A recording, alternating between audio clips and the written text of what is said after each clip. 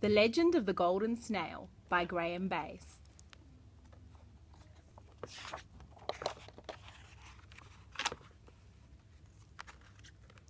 Legend tells of a golden snail that lived long ago in the mythical Spiral Isles. When it journeyed through its magical realm, it took on the shape of a fantastical golden galleon, a snailing ship.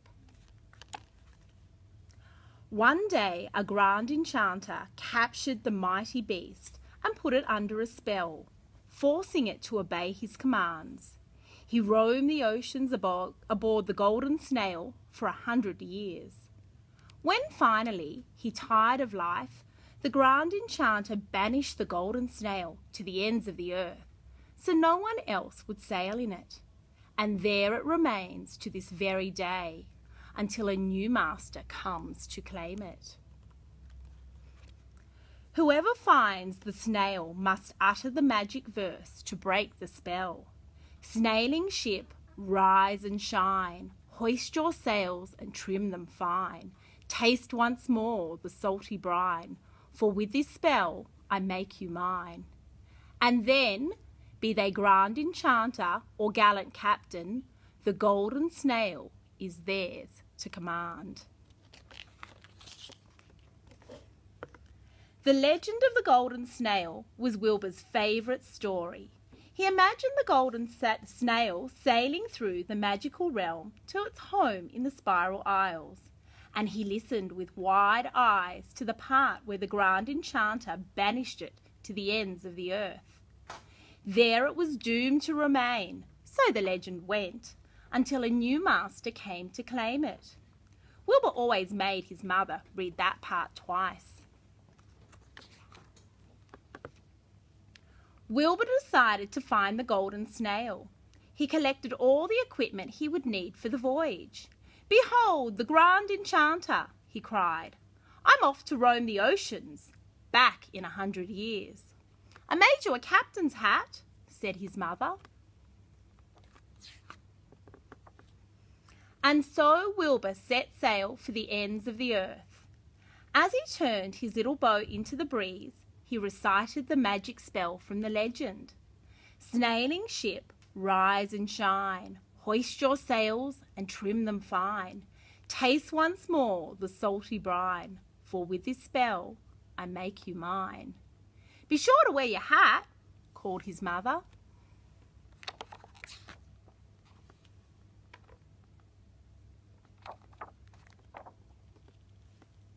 He came to a bush of blossoming butterflies. They were wilting in the sun. "I don't have time to stop," said the grand enchanter. "I'm off to the ends of the earth to find the golden snail." But he looked again at the butterfly buds. They seemed so hot and thirsty.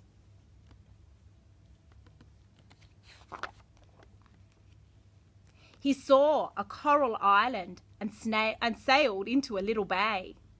All at once the island transformed into a monstrous sea creature. "Take that!" cried the grand enchanter, prodding the monster in its weak spot. But then he saw it was tangled in a net. Hardly a fair fight. "Hold still," he commanded.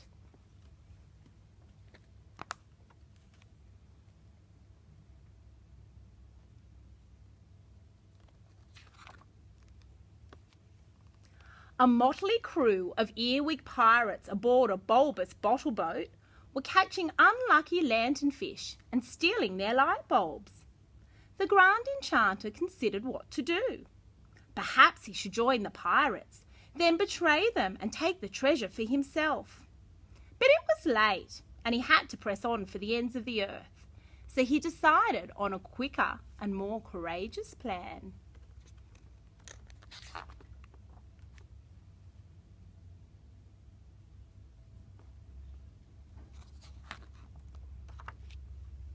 Wilbur sailed on, a little downhearted.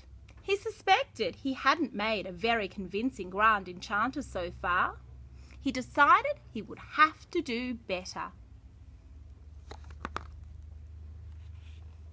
But that afternoon his little boat drifted into the dreadful doldrums.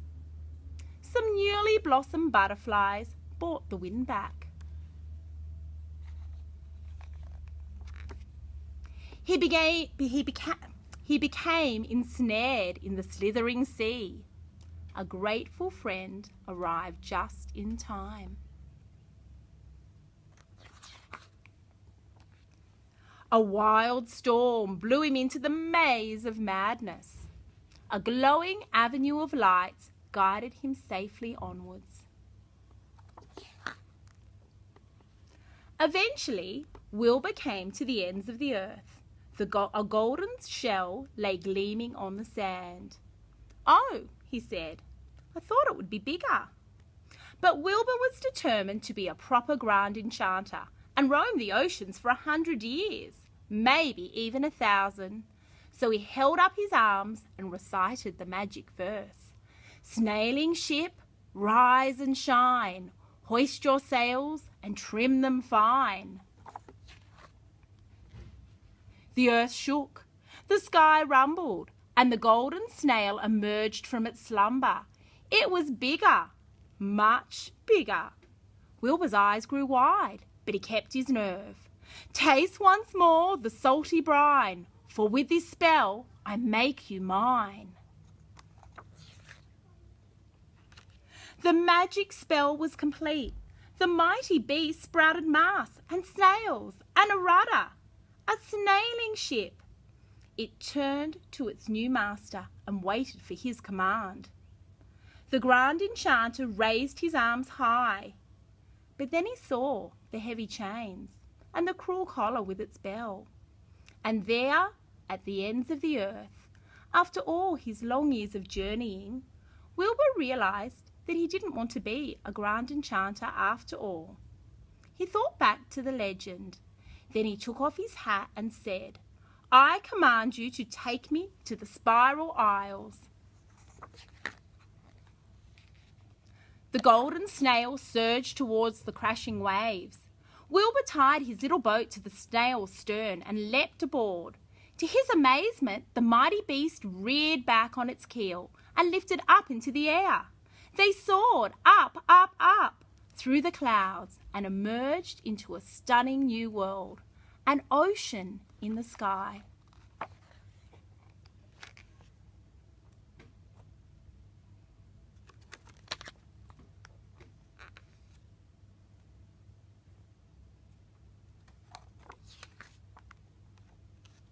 They swept down to the Spiral Isles and dropped anchor in a sheltered bay of swirling mist. "I've brought you home," said Wilbur as he stepped ashore. He put on his hat again. "I hereby release you from your enchantment."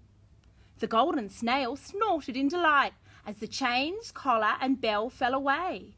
The rope holding Wilbur's battered boat snapped.